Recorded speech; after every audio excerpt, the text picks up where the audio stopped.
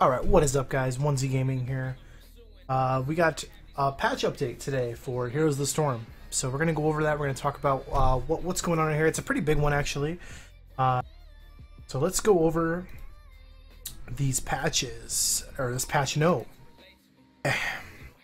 Blah blah blah blah blah blah. Okay, so Dampen Magic.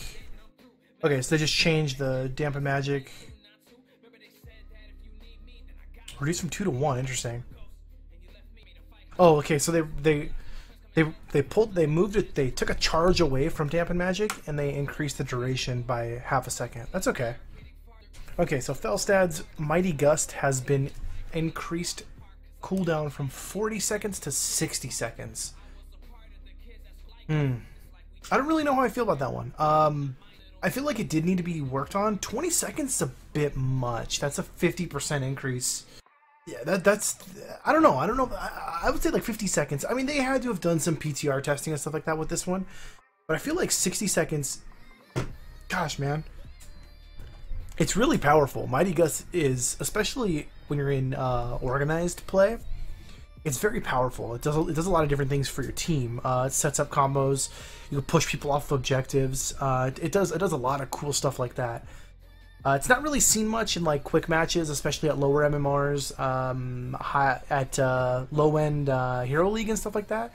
Kind of like the Hero League where I'm at right now, honestly. I have not put a lot of time into Hero League with preseason. I just can't get myself to do it. I can't get myself to devote a lot of time to something that keeps saying preseason. That's just me though. I mean, other people, they whatever. Illidan. Betrayer's Thirst. Heal amount granted per basic attacks decreased from 40% to 30% of damage dealt. That's good. Okay, that's good. Thirsting Blade, basic attack healing during sweeping strikes decreased from 60% to 50%. That's good too, thank you. Friend or Foe talent for dive has been updated. Range bonus decreased from 33% to 20%. Okay. And reflexive block charges granted after casting dive reduced from 3 to 2. Okay, so what I'm seeing here is an Illidan nerf. I've read 4 bullet points and all 4 of them are a nerf. Battered Assault for sweeping strike, damage has been increased from 100% to 125. This is definitely an Illidan nerf. This is something I've been calling for ever since the rework happened. I feel like he got completely... Let me get that. Sorry. The rework bugged me. It bugged me. I feel like he was completely overbuffed. I feel like Tychus was not buffed enough. I liked the changes they brought to Tychus, don't get me wrong on that, but I feel like he was still kind of... He's good, but Illidan was like put on a different level. He's put on God tier, if you will. So I'm happy to see this right here. This is good. This is good. The healing, this is like the big one for me, is this stuff. So now Kael'thas. Those of you guys that don't know what's up with Kael'thas, if you logged on like early today, it said that you couldn't even use them in Hero League. So there was a bug going around. I'm not exactly sure how it worked exactly. What I do know is you did something where you activated Verdant Spheres, something like that, and you died by towers or by a keep or a fort. You would come back and your W, your Living Bomb, would not be on a cooldown or it wouldn't cost any mana. Little insane. Little crazy. So those of you guys that didn't know, that's what that was.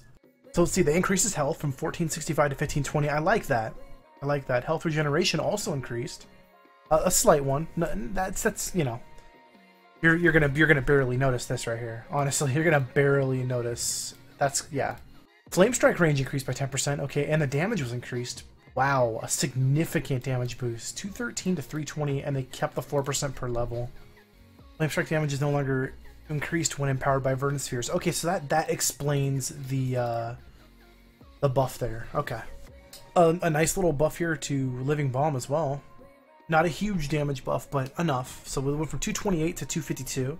Explosion damage increased from 114 to 138. That's nice. So these it's little bits here. They decrease the cooldown for gravity lapse by 1 second. Mana cost by 5 mana. The mana restore from the talent decreased as well with the that's yeah, to me that's obvious. Gravity crush. Bonus damage taken by enemies hit increased from 25% to 30%. Interesting. Okay, so yeah, basically they're saying that they want KT to be able to poke a little more. He's been a little vulnerable to the diving heroes, like the Felstads, the Illidans, the Greymanes especially.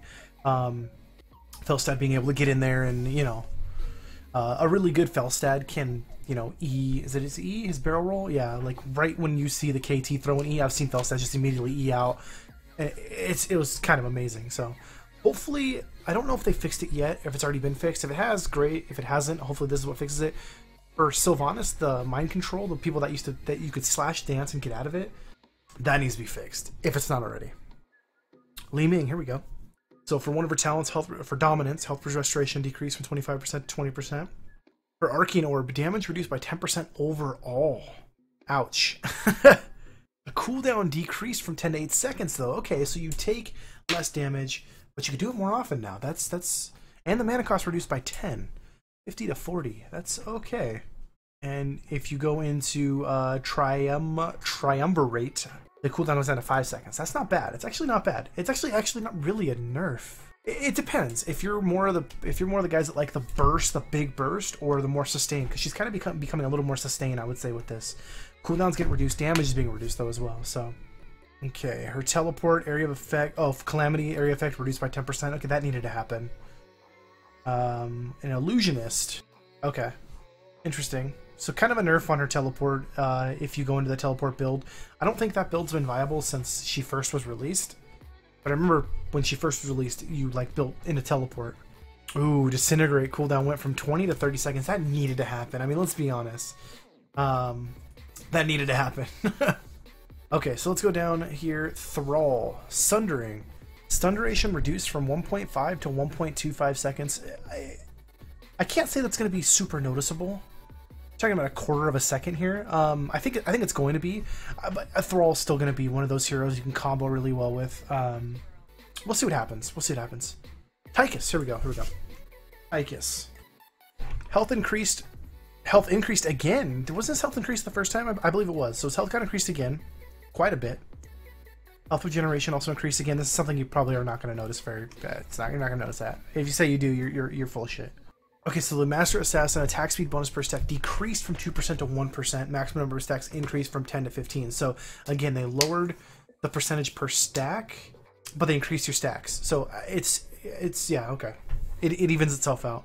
Damage bonus increased from 1.5% to 2% of target's maximum health for his minigun. That's good. I feel like that needed a buff. I feel like a lot of people overlooked minigun because it was such a minor.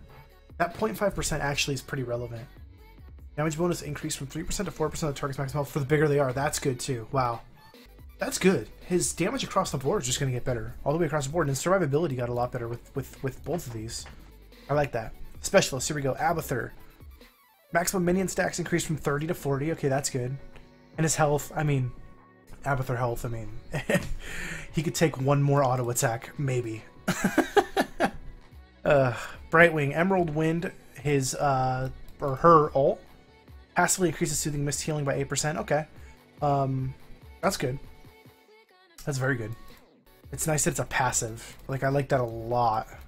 Lily Water Dragon, this is an ult that I'm not familiar with. I never use Water Dragon when I play Lily. I usually go like 100% support build.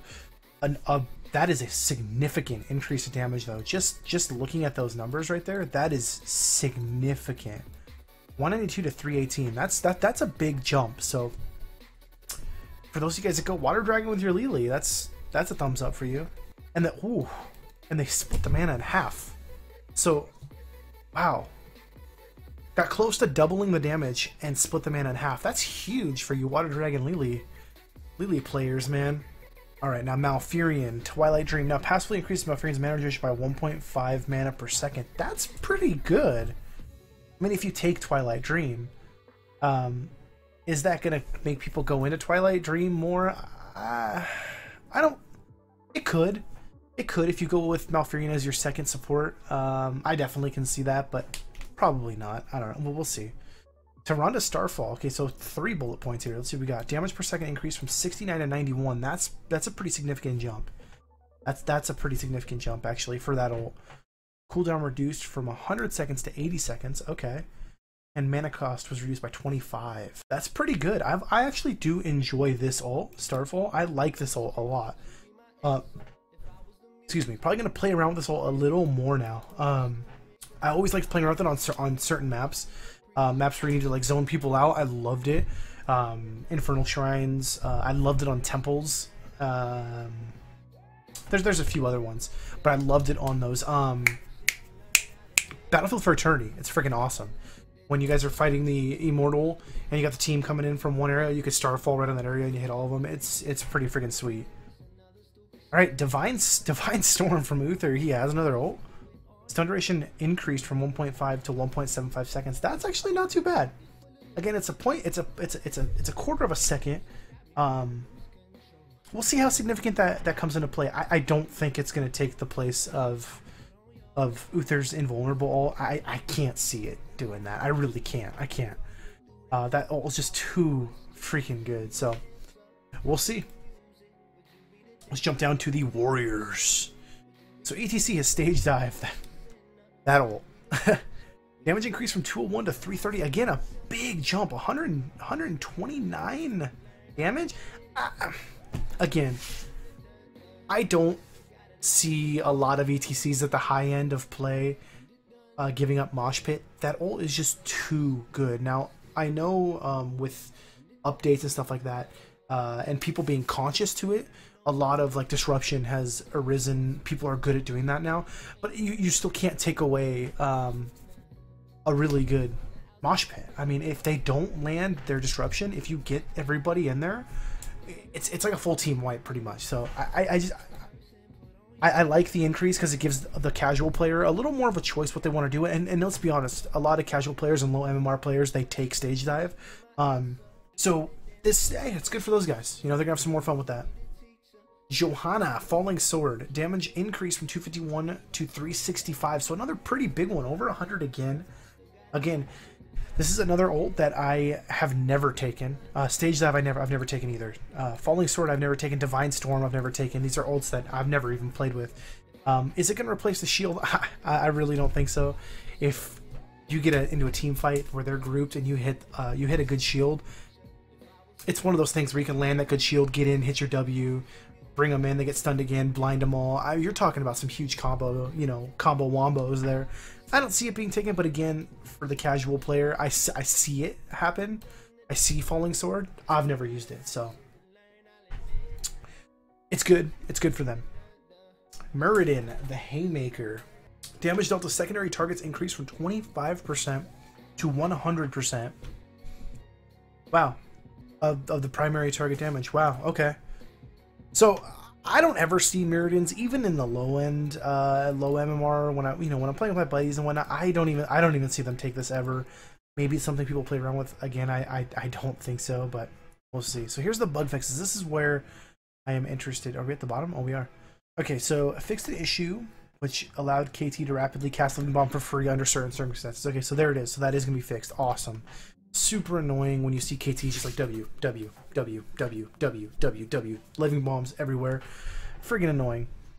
Fixed the issue that prevented Kerrigan from casting Ravage on Earthbind Totem and several other summoned units. Okay, I had no idea that existed. I imagine that kind of sucks. The tooltip with Sergeant Hammer Siege will no longer reference a non-existent talent. Okay. Okay. So, all in all, I think this is good. So, what I got from this balance update is we got an illidan nerf, which I have been asking for, and it doesn't seem like it's an over nerf. I feel like illidan's going to be right where he should be. Oh, the big thing too, Asmodog, man, he's coming. Hope you guys are ready. I hope you guys are ready. And there he is. Alright. So, that's good. Tychus getting a little bit more survivability. I like that. His damage also, for his minigun and his other abilities. He didn't really lose any damage. They just kind of stabilized it. KT getting a little buff, I think, was needed. He's still getting picked healthy in Hero League and whatnot, but I agree he did need a little more poke because Li-ming was just out poking him all day, every day. What else was there? Were there any other significant? I mean, they touched up a lot of the ults, which I'm okay with. Again, a lot of them, it's a lot of the secondary ults they worked on. Though the Li-ming nerf, this is, I don't even know if this is really a nerf though. I just feel like they made her into less burst and a little more sustain. Let's see what they say here. Her amazing build diversity. We're making a few balance tweaks in order to lower her burst potential. Okay, there we go. While also increasing the appeal of some of her arcane orb talents. Okay, so that's exactly. They took away some of her burst, but now she has a little more sustain. I think this definitely needed to happen too. This disintegrate 20 to 30, that needed to happen. The Sunder, I mean, I don't. This is just so funny, this health one. But I think that's it. Yeah. So that's it. I'm looking forward to it. I'm looking forward to a lot of this. Looking forward to playing and getting this going. Checking out. I can't wait to play some Starfall with Tyrande. Like, I'm telling you, I love that ult. It's one of my favorite. Tyrande's both for ults are really good. Honestly, not really good, but they're both playable. I mean, let's be honest. The Starfall does have its applications, and now that the damage has been increased, those applications just got a little better. So I want to thank you guys for watching this video. Hopefully, you got some enjoyment from it. We'll do these a little more often. I'm making YouTube videos a lot more often now. I'm trying to upload a few videos a week, from gameplay videos, reviews, to this, whatever this is for patch overview. There we go, patch overview. If you enjoyed it, catch me on Twitch. Name down below, twitch.tv/ right there. And hit that follow button and come check us out on a live stream. On Mondays, I play Heroes of the Storm. Tuesdays, we do World of Warcraft mount runs. Wednesdays and Thursdays are like up in the air. Usually Counter-Strike is one of those 2 days, if not both. And then sometimes Heroes of the Storm also is in there. And then Fridays is a little something I like to call Freestyle Fridays, aka Follower Fridays, where you guys choose the game, I play it, and we play together. It's a lot of fun. It's a lot of fun. Saturdays, we have a level 70 Legacy Raiding Guild in World of Warcraft that we do our raids on. If that interests you, just stop by on Saturdays. Hopefully, you guys enjoyed this video. Give me the thumbs up, subscribe, and I will catch you guys later.